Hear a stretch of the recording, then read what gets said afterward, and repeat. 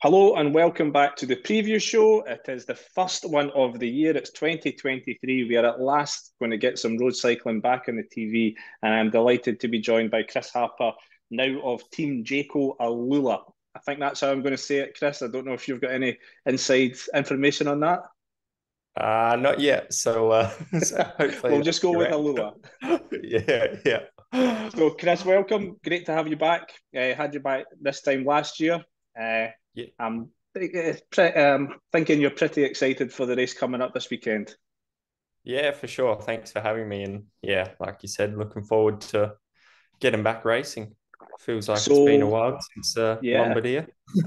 since we spoke last, you've obviously made the switch of teams. So you've switched over from Jumbo Visma.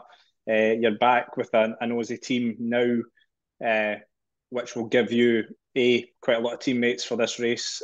But what was behind your decision to make the change over to Jayco?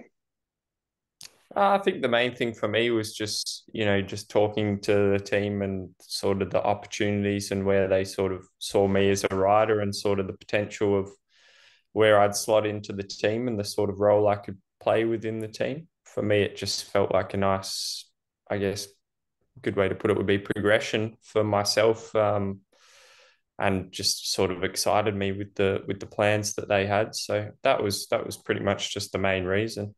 I mean, obviously, So moving to an Aussie team's also pretty easy. You think, yeah, you can slot in with the culture and already know most of the guys on the team. So I think that also makes it an easy choice. now looking back at last year, I rewatched the race today just to remind me of it. I don't ever recall a road race kicking off so early. I mean, last year we're talking about 100k to go. I think yourself and Durbridge attacked, and it continued Yeah, on like that for about 20k. You got a group off the front, then Platt did a big effort on the climb. It got it all back together, but by that point there was, I think the field was down to about 20 or 30 riders. It seemed very chaotic.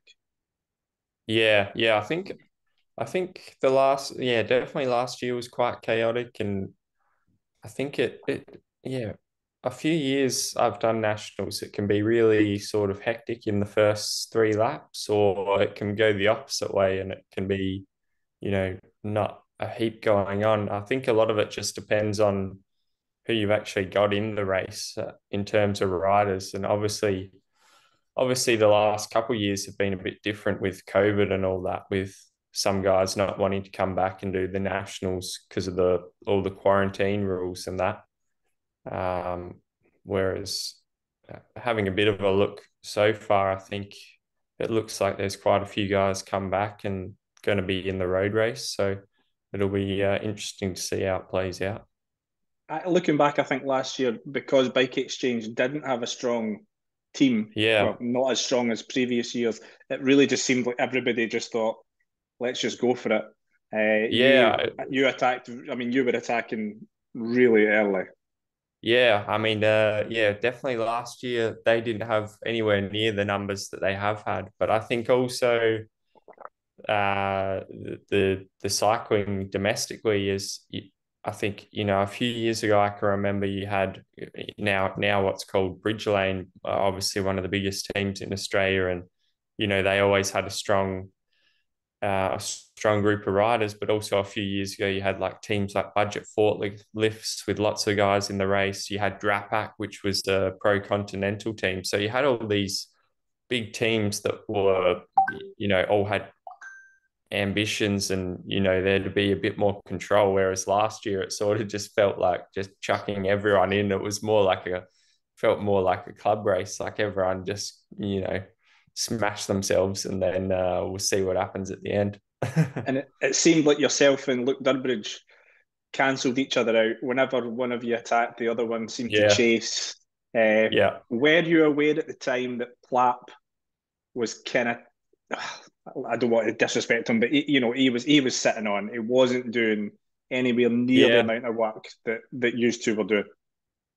yeah. I think probably Durbo and I both realised that, late in the race we thought, we've screwed up here, because yeah, I think we were both really focused on each other, and yeah, like you said, a lot of the time if Durbo did something, I'd fix it, and vice versa. If I did something, Durbo would fix it. And we gave not just Platt, but we gave a lot of good riders a free ride, which I mean, for Durbo and I, it's also mentally frustrating because a lot of the riders there at a continental level in Australia, once they're with you, they won't do anything with you because you're the World Tour rider and it's your responsibility.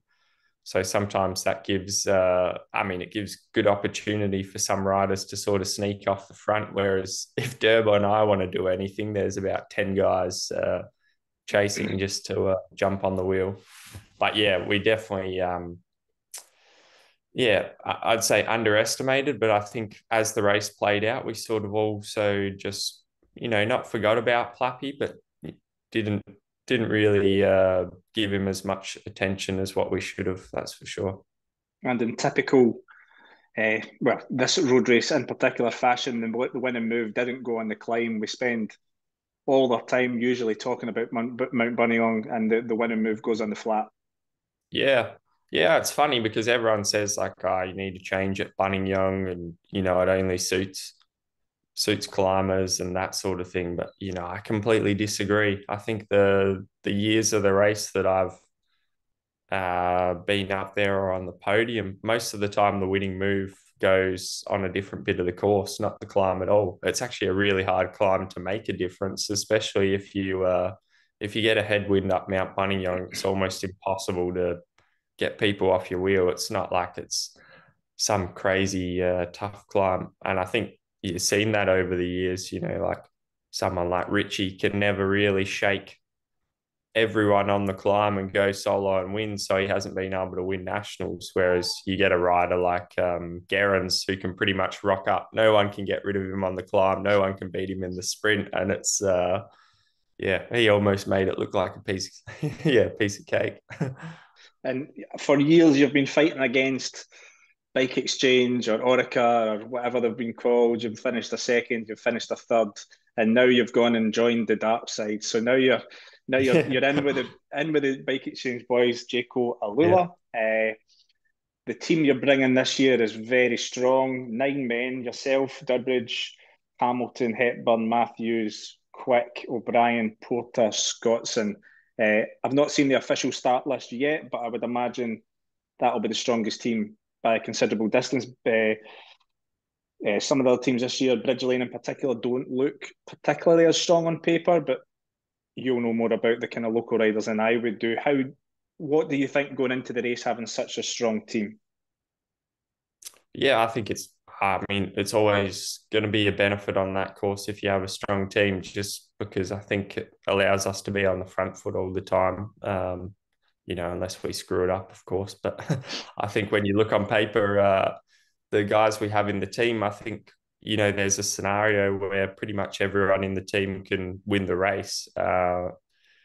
And yeah, I think also having a rider like Bling coming back and doing the nationals, obviously, I think a lot of people will probably focus on Bling because, as I said, like with Gero, it's sort of a nice course for Bling where it could be really hard for people to get rid of him on the climb, but you can't imagine too many guys being able to beat Bling in a kick at the end of a hard day like that. So, yeah, I think it's great for us having a strong team, but I'm not 100% sure on the start list. But I know there's, a couple other World Tour teams that have got a couple riders in there. So I think that could make for particularly the start of the race, really important for us to sort of set up the race properly. And it's been a long time since we've had a breakaway win. But as you mentioned, Yeah. like you've got, so Lotto are there with 3 riders, Caleb Yeah. including, Ben O'Connor's there, Jay Vine's there, Flaps there, Clark, Chris Hamilton. I think he's got a teammate as well, the young guy, Denham. Yep. So looking at it on paper, it's the best start list we've seen here for a number of years. Yeah. But I suppose the presence of the proper climbers like O'Connor and Vine, who will obviously want to try and drop people on the climb. You've then got Ewan, who nobody will want to take to the finishing line either. How do you see that sort of dynamic going within the race? Yeah, I mean, it'll be interesting to see what Ben and Jay want to do because yeah, I guess they're in a similar position to me where the only way they probably really feel confident about it is if they get away by themselves, solo.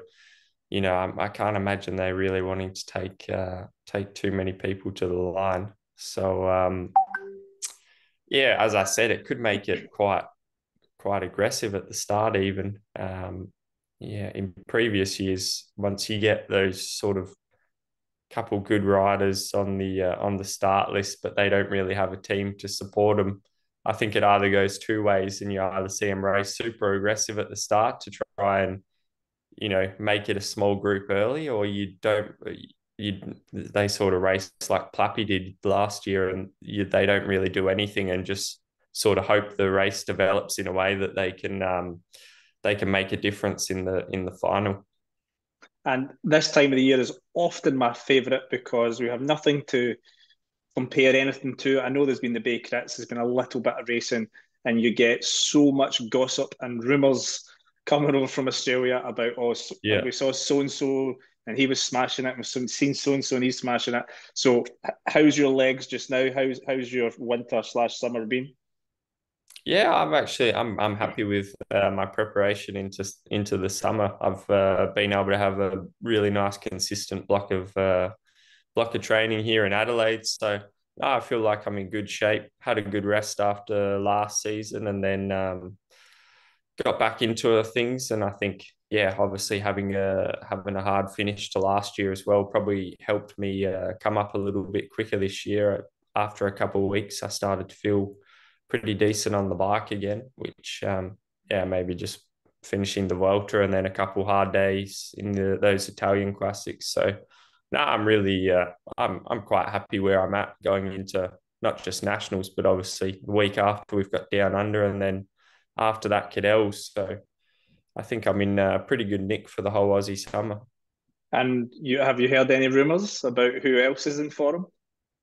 No, not really. Actually, I keep pretty out of all that that sort of stuff, and I think as well being here in Adelaide, you're a bit away from it. Sometimes you hear especially there's a lot of crits and that in Victoria. So I think a few of the guys do that, and you sometimes hear, oh, this guy's flying and that. But yeah, like you said, we actually don't. I can't really think of any way that at the moment there's no real other than the Bay crits. You haven't really seen anyone race for a while, and particularly a lot of the pros coming back. Some of them have just come back from their pre-season team camps in Spain or whatever. So you don't really know how everyone's traveling at the moment, or whether it's a big focus for them, or they're just doing it because they're in Australia and they think why not. So yeah, it'll be interesting. I have heard one little story, and that is a Yeah. certain defending champion, Luke Platt, was in a pretty bad crash in Tassie a few weeks Oh, back. really?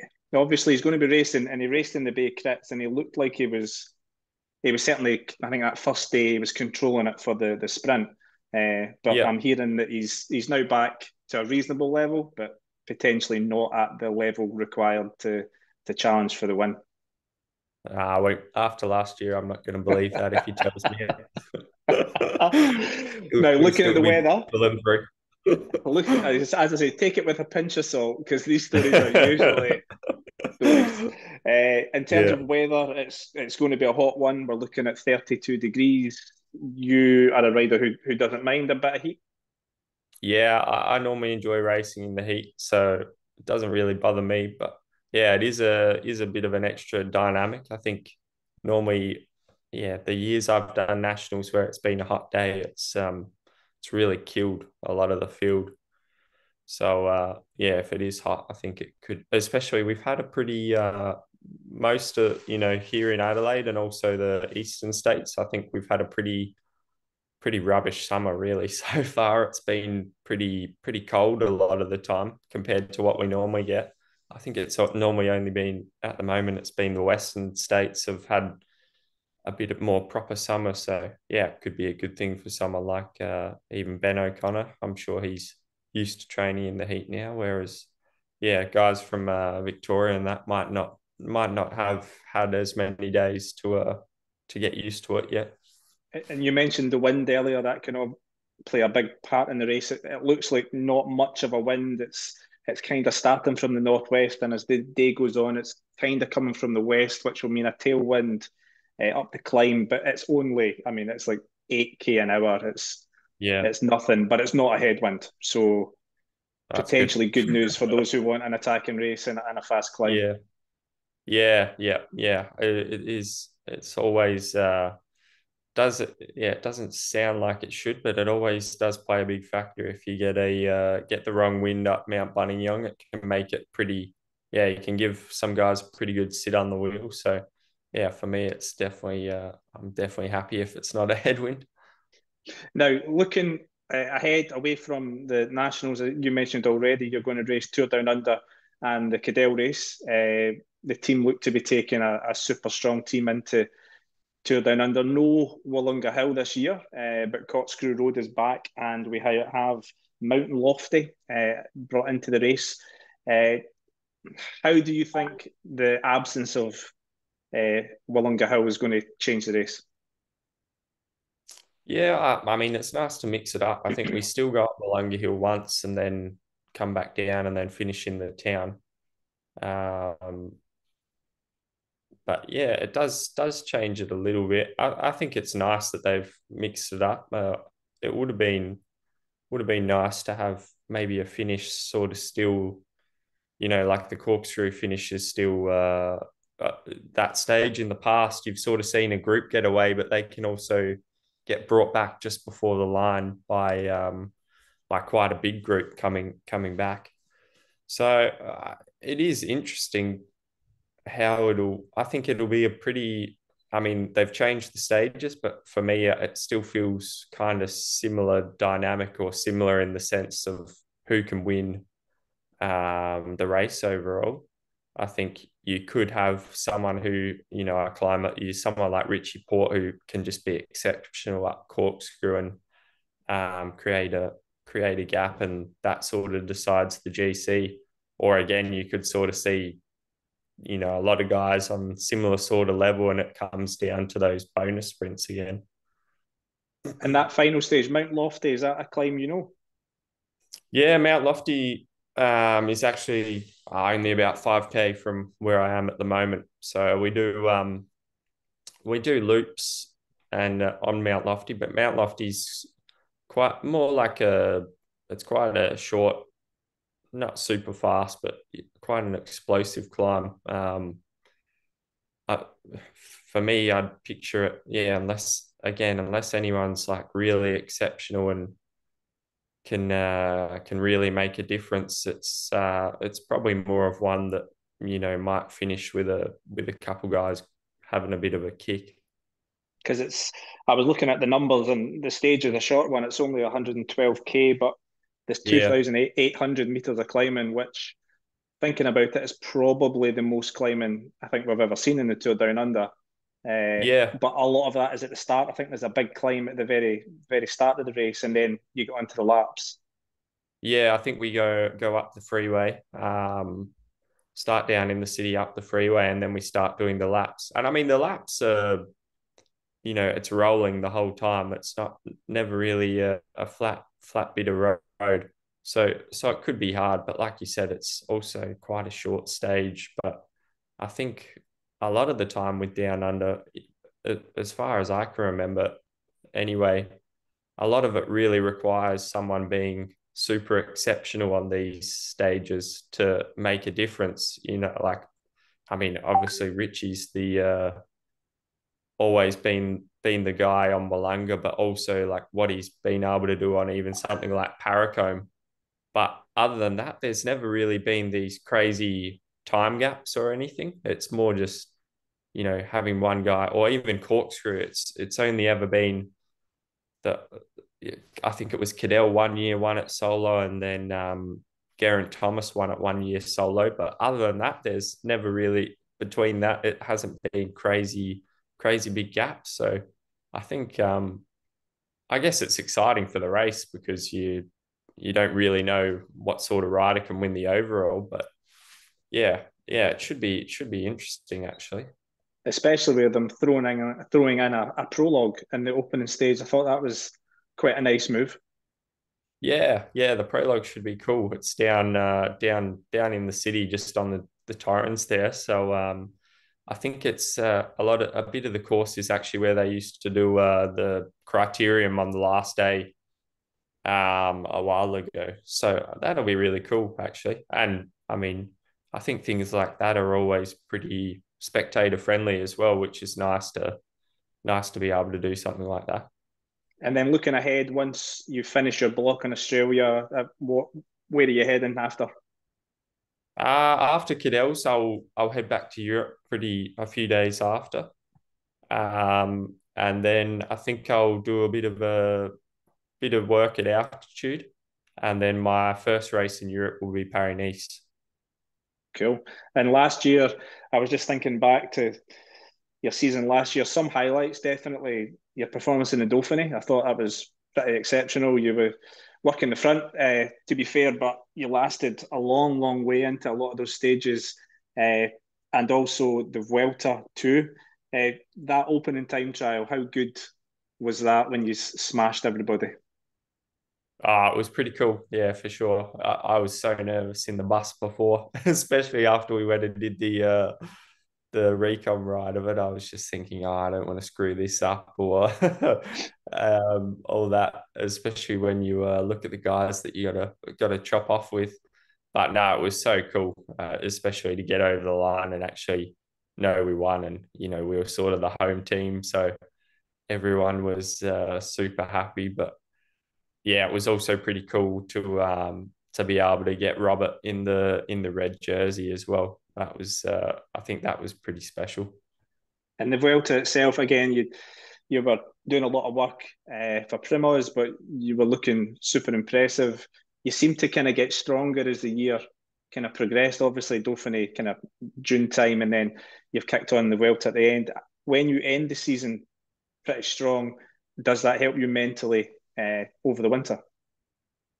Yeah, I think so, and I think as well because I've had a couple setbacks the seasons before. I hadn't actually gotten a grand tour in my legs yet, so I think it was really important to be able to do the Volta and get that in my legs. And like I said, I felt like this year when I got back on the bike and got training, it sort of came a little bit quicker because I guess because I had the Volta and then a few hard 1 day races at the end of the year.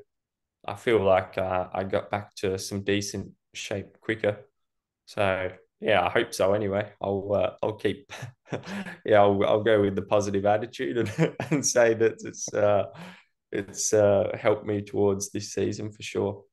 Well, we'll see a little bit this weekend. So, Chris, thank you very much for your time. Best of luck this weekend. Be cheering you on, hoping to see you claim that jersey at last, and best of luck for the rest of the season. Yeah, thank you very much. Thanks for having me.